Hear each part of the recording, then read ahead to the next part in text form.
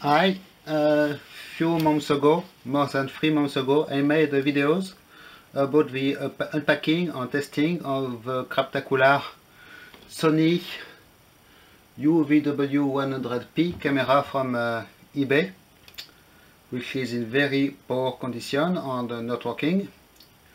So since then it has been waiting on my bench doing nothing. And yes, now it is time for it to go, because I need space for other stuff arriving this week, which will be much more interesting. So I will scrap it today. What I can save from this, maybe some good screws and hardware.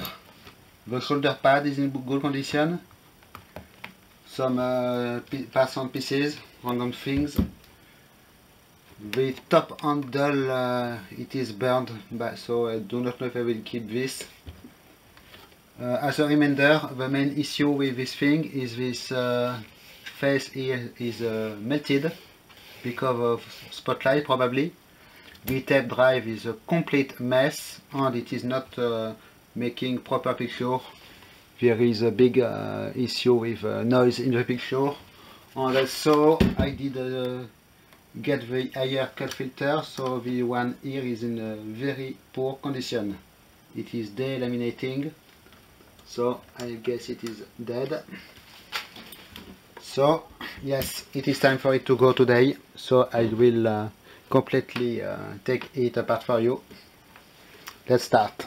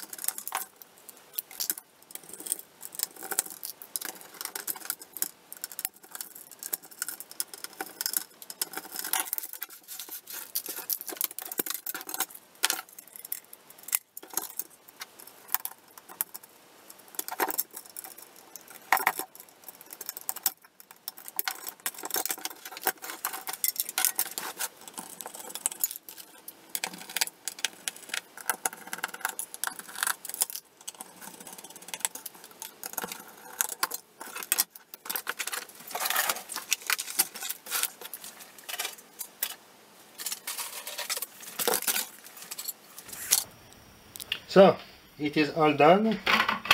You did probably notice it was not easy because of a bunch of stuck screws. Luckily enough, most of them were brass, so it was not too difficult to drill them.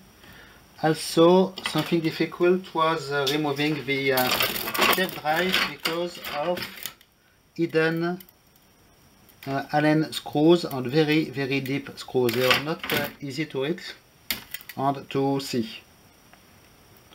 So this part will be the subject of another video. Also the 3CCD assembly, both will be separate small teardowns. But as you can see, the operation of saving space with dismantling the camera is a total success. Now it is taking at least 4 times more space. But I did not yet throw anything because I will probably make a walk around videos of the parts, at least the electronic boards. So I may keep all in the first time, make the video about the parts and then get rid of what I do not want. One thing I will do is saving these rubber caps for the buttons because they are good and I need some for other cameras. So they are glued in place, but with a small screwdriver maybe you can try to unglue them.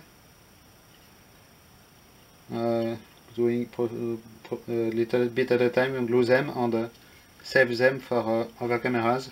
It should be nice.